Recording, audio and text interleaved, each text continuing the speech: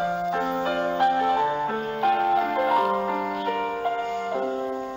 us fill the house where hands will reach beyond the wood and stone, to heal and strengthen, serve and teach, and live the word they've known. Hear the love of God through Jesus is revealed in time and space. Here as one we claim the faith of Jesus. All are welcome, all are welcome, all are welcome in this place.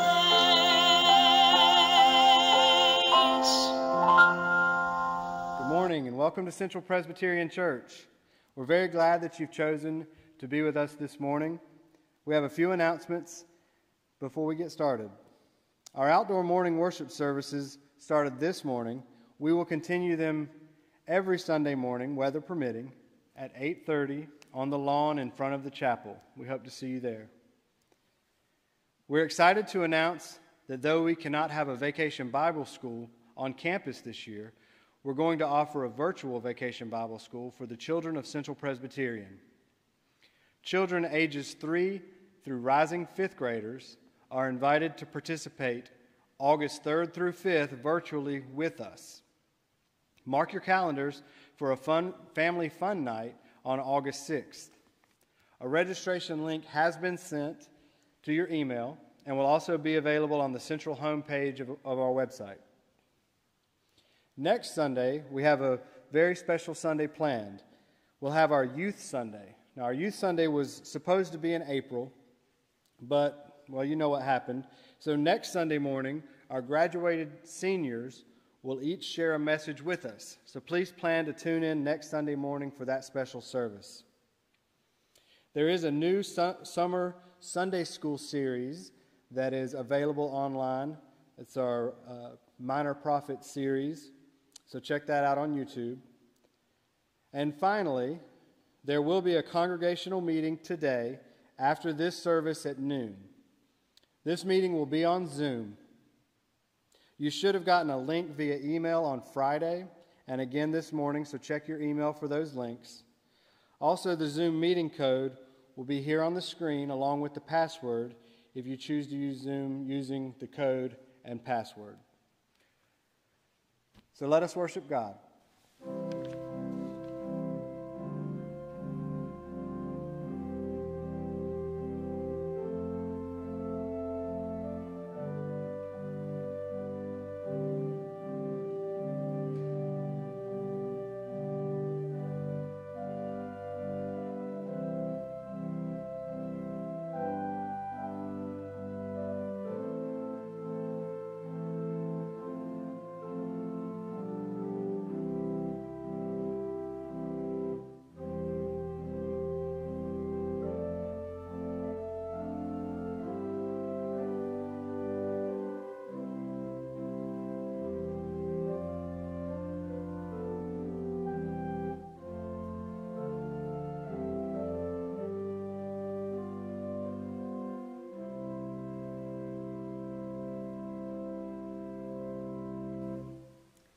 Please join me for the call to worship, which is paired this morning with hymn number 612, We Praise You, O God.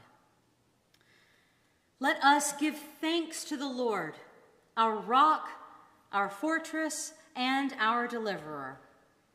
Let us remember his mercy, for he is gracious and compassionate. We thank you for calling us to faith in Christ, for putting your Spirit within us, for giving us the mind of Christ, for gathering us together as your church.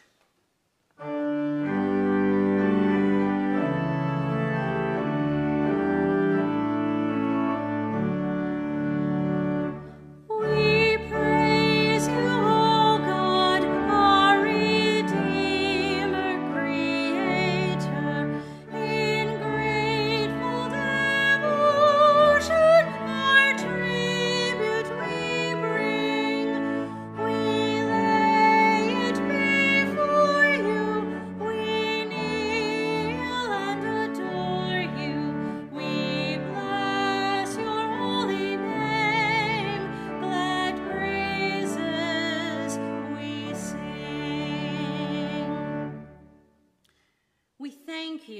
Lord, for extending your grace to us, for calling us to a life of gratitude, for calling us to service in your kingdom. Thanks be to God. Let us give thanks to the Lord, for he satisfies the thirsty. He fills the hungry with good things, and he heals the afflicted. God, we see your hand at work in all the movement of the earth. We thank you for your ever-present provision.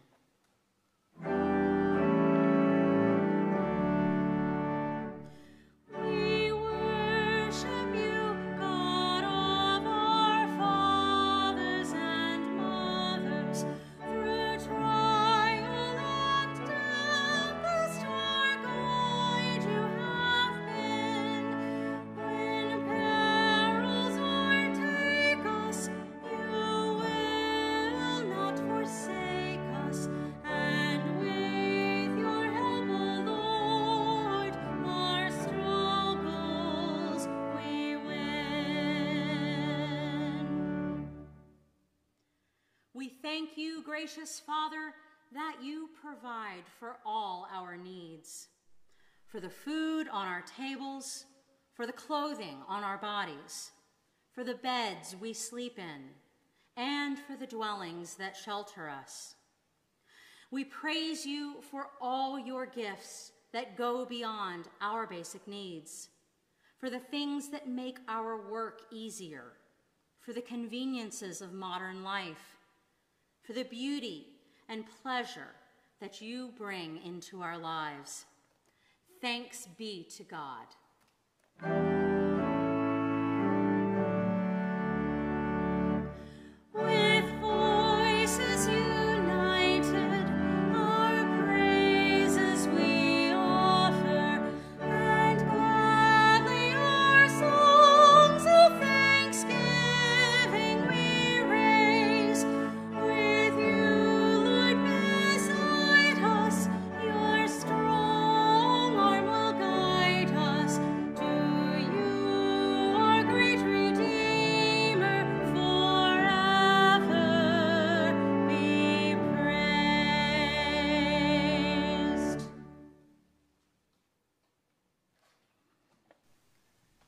God's mercy is deeper than the depths of the sea, and God's grace is wider than the whole of the earth. Trusting in that mercy and that grace, let us make our confession before God and each other. Let us pray. Holy God, we open our hearts to you this day and offer the truth of our lives. The fear that stifles us, the prejudice that blinds us, the ignorance that hobbles us, the doubt that plagues us. Help us, we pray, that we will find courage in unlikely places, see the world with new and gracious eyes, move to those places where love is needed, have faith that you are with us.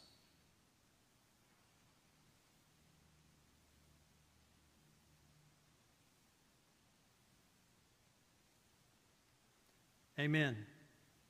Hear the good news. We are forgiven. We are set free to go out into the world and be the loving, gracious, hopeful people of God. Alleluia. Amen. Glory to God, who is able to do far beyond all that we could ask or imagine by his power at work within us. Ephesians 3:20 was our memory verse last year as we blasted off on a mission to Mars with God. Last year's VBS was a great reminder that with God's power, we can go beyond and do things that we never thought possible for his glory. In today's story, we talk all about going beyond with kindness and take a look at a story we heard Dr. Bailey preach on last Sunday. It is the story of the Good Samaritan. Let me illustrate for you how this story plays out. A man was traveling down a scary and rocky road by himself. Along came a group of men, and they hurt him and took all of his money. They left the man alone on the side of the road. He was in pain and could not get up. A while later, a priest came walking by, but he did not stop to help.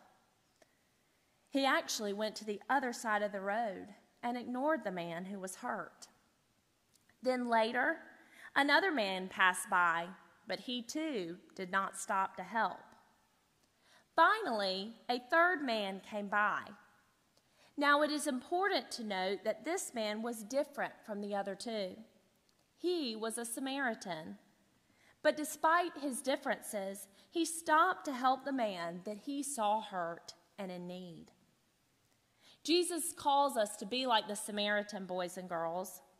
Despite how others may look, how they might treat us, or what they might believe in, Jesus calls us to love them.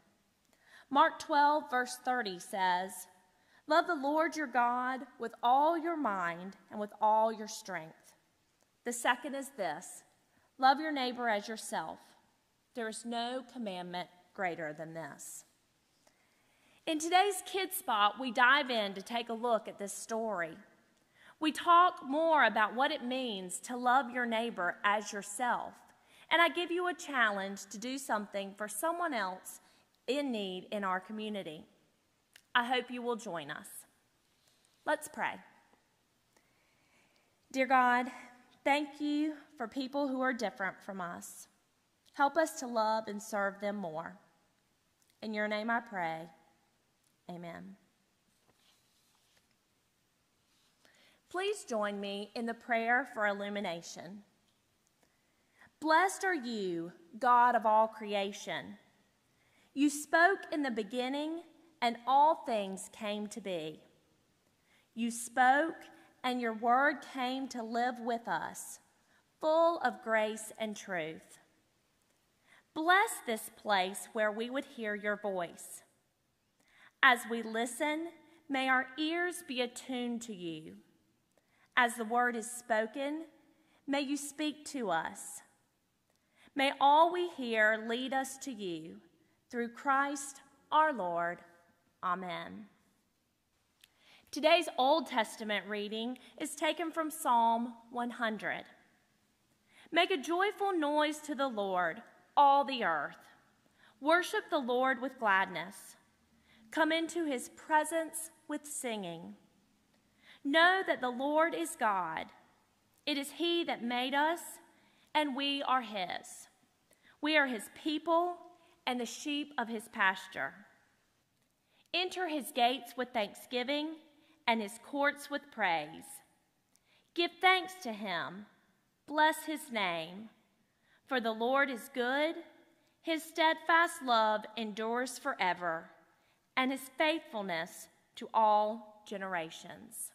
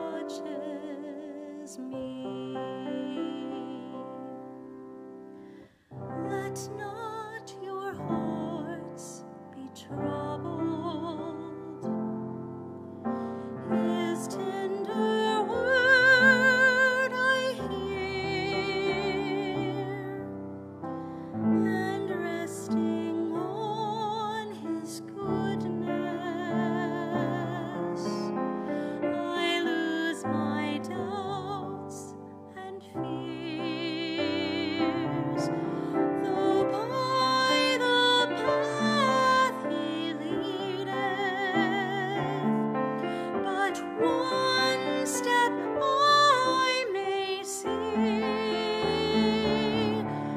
His eye is on the sparrow, and I know he watches me. His eye is on the sparrow, and I know he watches me.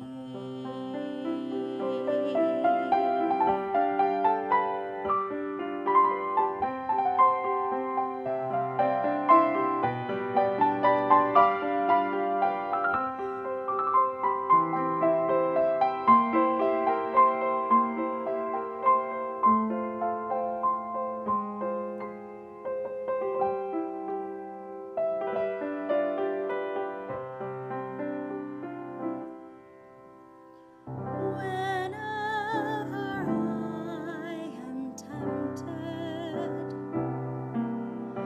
whenever clouds arise, when song gives place to sighing, when hope within me dies, I draw the closer to him. From care he sets me free. His eye is on the sparrow, and I know he watches me. His eye is on the sparrow, and I know he watches me. I sing because I'm happy. I sing because I'm free. For his eye is on the sparrow, and I know he watches me.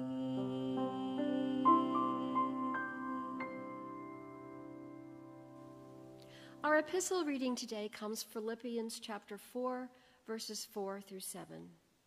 Rejoice in the Lord always. Again, I will say, rejoice. Let your gentleness be known to everyone. The Lord is near. Do not worry about anything, but in everything, by prayer and supplication with thanksgiving, let your requests be made known to God. And the peace of God, which surpasses all understanding, will guard your hearts and your minds in Christ Jesus. This is the word of the Lord. Thanks be to God. This morning I'd like to focus on a very basic part of Christian faith, which is extremely important but is also very difficult when you're going through tumultuous times. That is that people of faith are called to always be thankful. That requires more conscious attention and effort at sometimes in our lives than others, and now is certainly one of those times.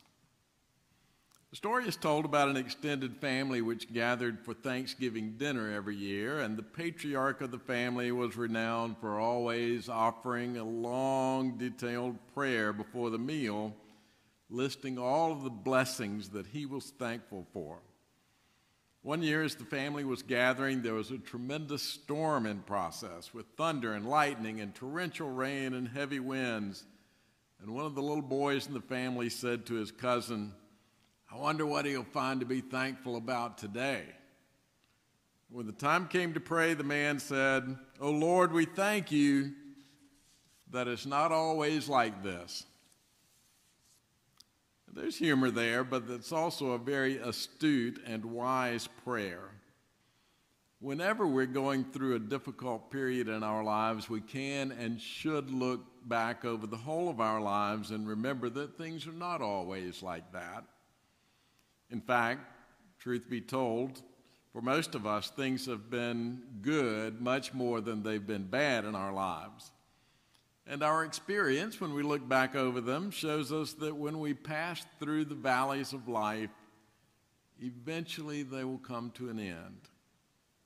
So even as we pass through this time of global pandemic and bitter political strife about how seriously to take it, and economic distress and racial unrest and those election year commercials, we should take time regularly to count our many blessings, count them one by one. Now, I'm not naive enough to think that we can be happy and thankful all the time in our lives. Our minds and bodies are subject to mood changes, and we react to crisis situations in our lives with panic, with fear, even with depression. And that's okay. That's normal for human beings. So what's important for people of faith is to school ourselves to settle down after the shock of crisis passes, to remember that God, who is good, is in charge and is going to walk with us through the crisis. So thankfulness is a spiritual discipline. It's not something that's just a natural reaction for us.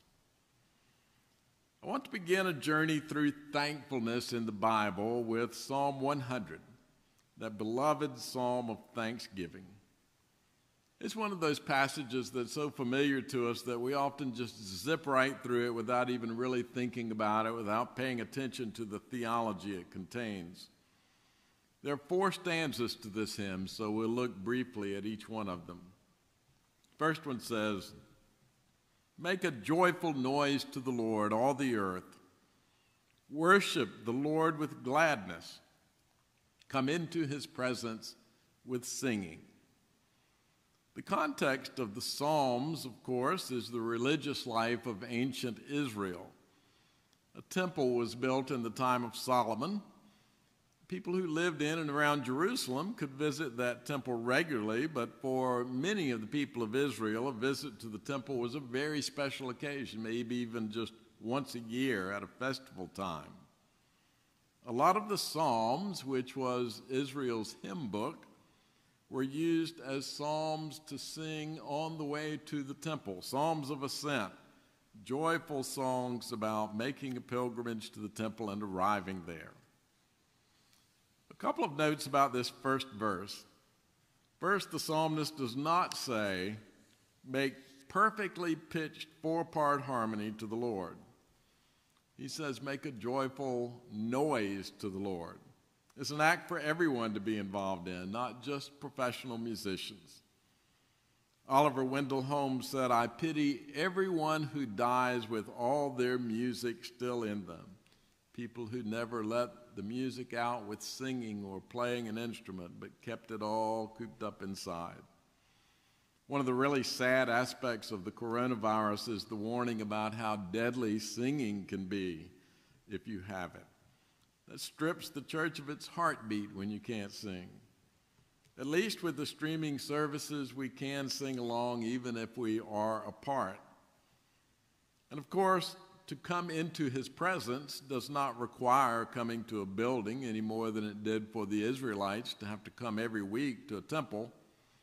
Whenever we make time in our lives to read Scripture, to pray, to meditate on God's blessings, to listen to or sing or play uplifting music of the faith, anytime we do any of those things, we are bringing ourselves into God's presence. We're opening ourselves to God's presence in our lives. And how are we to worship? Not grudgingly as people who are having to do that, but with gladness. Verse 2 says, "Know that the Lord is God. It is he that made us, and we are his. We are his people and the sheep of his pasture." This is the heart of Israelite monotheism, the belief that there is one God alone who made us, is our creator, and whom we worship and serve. We belong to this God. We are his sheep, and he is our shepherd. Our loyalties are not at all divided. And all people are in the sheep category. Only God is the shepherd to be listened to and followed. Verse 3 says, "Enter his gates with thanksgiving and his courts with praise. Give thanks to him. Bless his name." When a pilgrim would arrive in Jerusalem, he or she would find two large buildings standing side by side, the temple and the palace of the king. So we're reminded in this verse that our ultimate allegiance lies through the gates that lead to God's house, not the gates that lead to the king's house. Enter these gates with praise, thanksgiving, and blessing. Why? Verse 4 says, "Because the Lord is good. His steadfast love endures forever. His faithfulness to all generations." Our reason for being always thankful is that God is good. Things may be happening in the world and in our lives that are not good, but God is good. And there's no end to his steadfast love for us. It will last forever.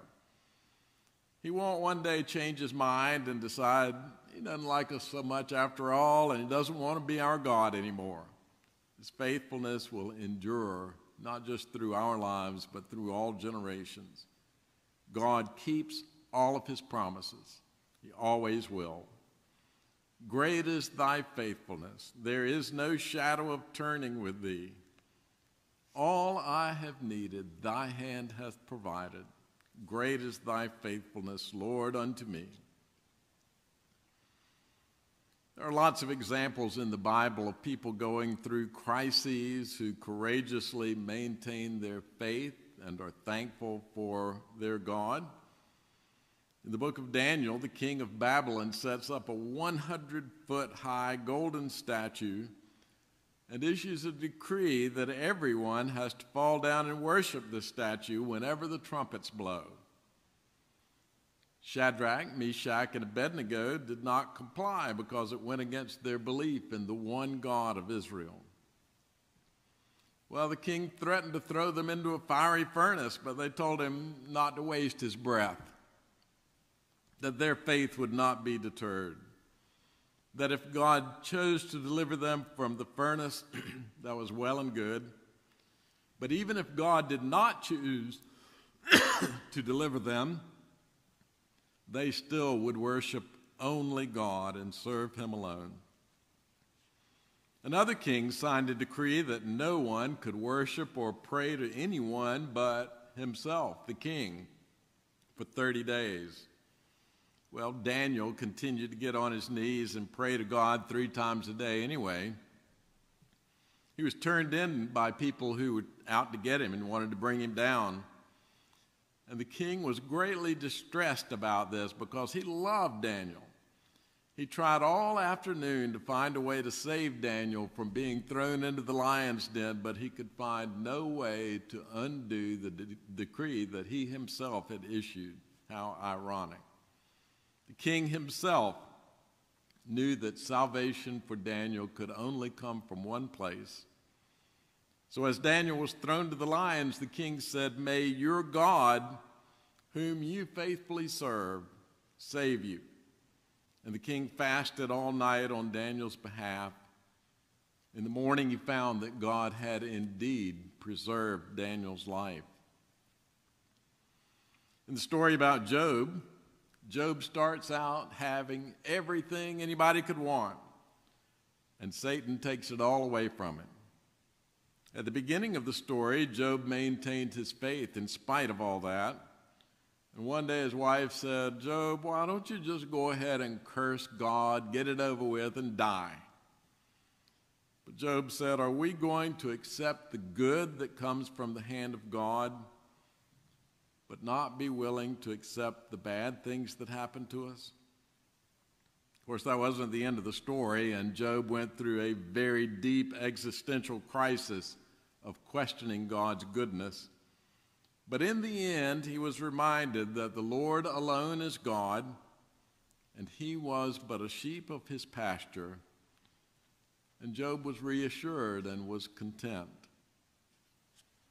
The prophet Jeremiah, whose warnings went totally unheeded by the king and the people of Judah, watched the army of Babylon advancing on Jerusalem. At a time when others were panicking and giving up on the goodness of God, they felt like he deserted them, Jeremiah maintained his faith based on the long view. A relative came to him and offered him the opportunity to buy a piece of family land, which, not so coincidentally, the Babylonians were marching over and occupying. But Jeremiah agreed to do it. He did it very publicly. He went through filing all the appropriate legal papers, making sure that they were put somewhere they would be safe and survive. Why? Because, he said, houses will again be bought and sold in this place. God was not through. This was not the last word. When Jesus was on trial before Pontius Pilate, the representative of Caesar, Pilate asked him, "Do you not know that I have power to release you, and I also have power to crucify you?" Jesus replied, "You would have no power over me unless it had been given you from above." Pilate seemed to realize the truth of this, unlike most political leaders, and tried to release them. But the crowd put the fear of Caesar in Pilate by chanting, "If you release this man, you are no friend to the emperor." I guess Pilate decided the consequences would be worse with Caesar than with God. And in the Garden of Gethsemane, before his arrest, Jesus prayed to God, "Father, if you are willing, remove this cup from me. Yet not my will, but your will be done." He didn't want to endure the suffering that he knew lay ahead for him, but he trusted the one he had always known to be good and faithful and loving in his life. Our last example is the Apostle Paul, who went through so much suffering in his missionary journeys. To the church in Rome, he wrote, "We rejoice in our sufferings, knowing that suffering produces endurance, and endurance produces character, and character produces hope, and hope does not disappoint us, because God's love has been poured into our hearts through the Holy Spirit that has been given to us." Later in the same letter, he wrote, "If God is for us, who can be against us? Who will bring any charge against us? Who will condemn us? Who will separate us from the love of Christ? I'm convinced," he said, "that neither death nor life, angels, rulers, things present, things to come, powers, height, depth, nor anything else in all of creation will ever be able to separate us from the love of God, which is in Christ Jesus our Lord." And from Philippians, a letter written from prison in Rome, we find an astonishing amount of joy and gratitude from one whose life would soon be brought to an end by earthly powers. Paul knew that his times were in God's hands, and he was okay with that. He trusted God to be at work for good, both in his life and in his death when it came. And he knew his friends in Philippi either already were or soon would be facing persecution also for their Christian faith by the Roman Empire. So he shared his experience and his faith with them, and he encouraged them to prepare themselves by remembering the goodness, the promises, and the faithfulness of God. He wrote to them, "Rejoice in the Lord always. Again, I will say rejoice. Let your gentleness be known to everyone. The Lord is near. Do not worry about anything, but in everything, by prayer and supplication, with thanksgiving, let your requests be made known to God. And the peace of God, which surpasses all understanding, will guard your hearts and minds in Christ Jesus. In the words that Mandy sang earlier, why should I feel discouraged? Why should the shadows come? Why should my heart be lonely and long for heaven and home? When Jesus is my portion, my constant friend is he. His eye is on the sparrow, and I know he watches me. In the Lord I'll be ever thankful. In the Lord I will rejoice. Look to God, do not be afraid. Lift up your voices, the Lord is near. Lift up your voices, the Lord is near. In the name of the Father, and the Son, and the Holy Spirit. Amen. And now let us confess together the faith which we hold using the Apostles' Creed. I believe in God the Father Almighty, maker of heaven and earth, and in Jesus Christ, his only Son, our Lord, who was conceived by the Holy Ghost, born of the Virgin Mary, suffered under Pontius Pilate, was crucified, dead, and buried. He descended into hell. The third day he rose again from the dead. He ascended into heaven and sitteth on the right hand of God the Father Almighty. From thence he shall come to judge the quick and the dead. I believe in the Holy Ghost, the Holy Catholic Church, the communion of saints, the forgiveness of sins, the resurrection of the body, and the life everlasting. Amen. Let us pray. All-knowing God, you discern our thoughts and are acquainted with all of our ways. Before a word is on our lips, you know it altogether.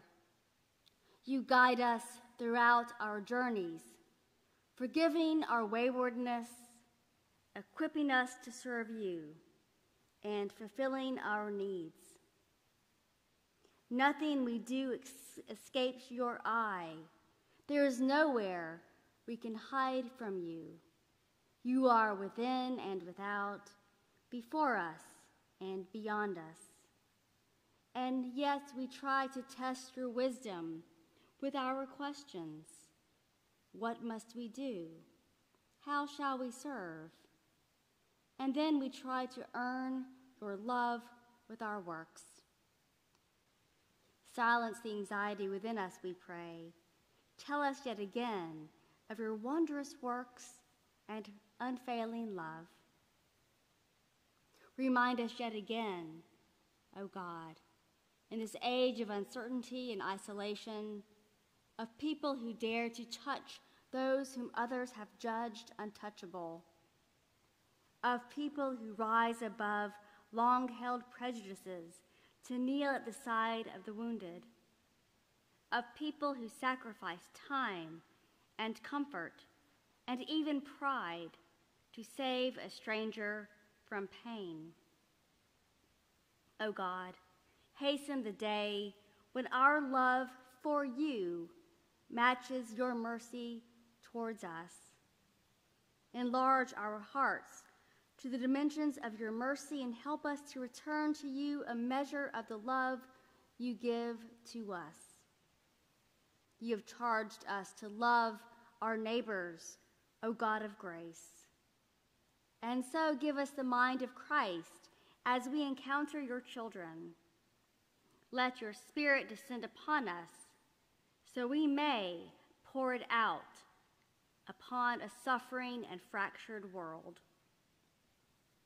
O God of compassion, empower us, for it is your grace that enables us to love someone besides ourselves, to be patient with the pain of others, to rejoice in the relief of suffering, no matter what the cost. Help us to stop abandoning to others the fate of the world while seeking privilege for ourselves. Help us to begin acknowledging our responsibility to care before the opportunity to care has passed us by. It is in your name that we lay before our prayers for friends and strangers alike, for those who face the end of life and those who celebrate new life, for those who grieve a loved one and those who discover a new love, for those who await test results and those who have completed successful treatments, for those who are hungry and those whose hunger no human can fulfill, for those who serve you this day, bring healing and hope, joy and generosity, peace and participation in your kingdom. For it is in your kingdom we long to see before us, your kingdom we long to serve, your kingdom we long to be part of. So we ask all of these things in the name of Jesus Christ, who taught his gathered disciples to pray like this: Our Father, who art in heaven, hallowed be thy name. Thy kingdom come, thy will be done, on earth as it is in heaven. Give us this day our daily bread, and forgive us our debts, as we forgive our debtors. And lead us not into temptation, but deliver us from evil. For thine is the kingdom, and the power, and the glory forever. Amen. Freely has God given to us in Jesus Christ. Let us now return to God but a portion of our blessings, our time, our talent, and our tithes. On your screen, you will find ways that you can give back to the ministry and mission of this congregation.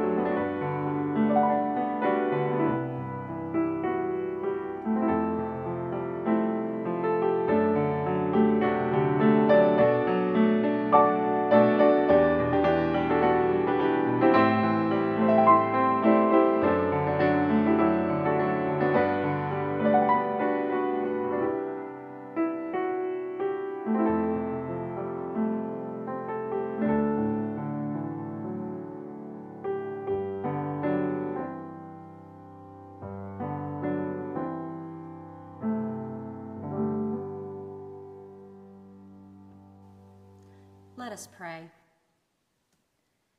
All good things come from you, O God. You have done great things, and with gratitude we return to you what is yours. We give you glory. You created all that is, and with love formed us in your image. When our love failed, your love remained steadfast. You gave your only Son, Jesus Christ, to be our Savior. All that we are and all that we have are a trust from you. And so, in gratitude for all your gifts, we offer you ourselves and all that we have in union with Christ's offering for us. By your Holy Spirit, make us one with Christ, one with each other, and one in ministry to all the world. Through Jesus Christ our Savior. Amen. Our closing hymn this morning is number 634, To God Be the Glory.